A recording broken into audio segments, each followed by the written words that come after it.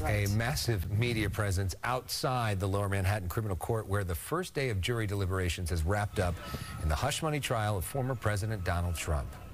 The jury will return tomorrow as they discuss a verdict for the 34 felony counts against Trump. We are all watching for that. Fox's Connor Hansen joining us live from New York with the latest developments. Connor? Christine, Alex, the jury was sent home around 4 p.m. New York time after their first half day of deliberations. We're starting to get a glimpse into what those jurors might be thinking, sending questions to the judge. They're asking about some of that key testimony from witnesses like Michael Cohen and David Pecker about that fateful meeting in Trump Tower. Also asking more questions about the jury instructions that they received just this morning. After listening to more than a month of witness testimony and a marathon session Tuesday of closing arguments, a jury of 12 will determine Donald Trump's fate. Mother Teresa could not beat these charges.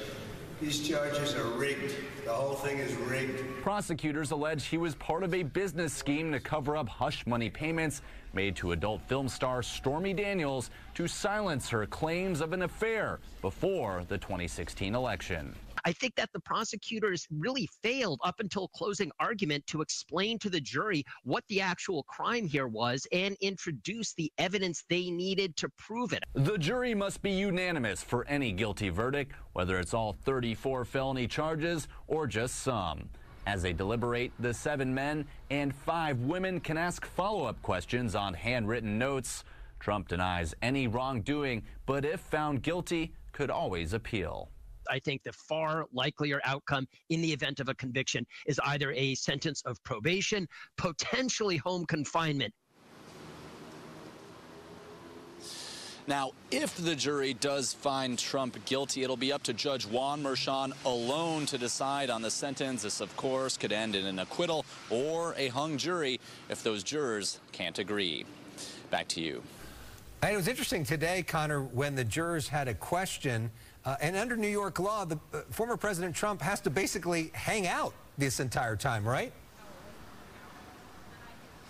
That's right, and we have no idea how long this is going to take, and we're not sure if this is really going to slow it down. One thing that's interesting here, these jurors were given jury instructions for about an hour this morning, upwards of 50 pages. They're not allowed to take a hard copy back with them.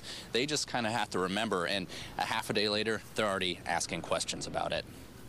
It's a big case. And seems like a really bad way to do it.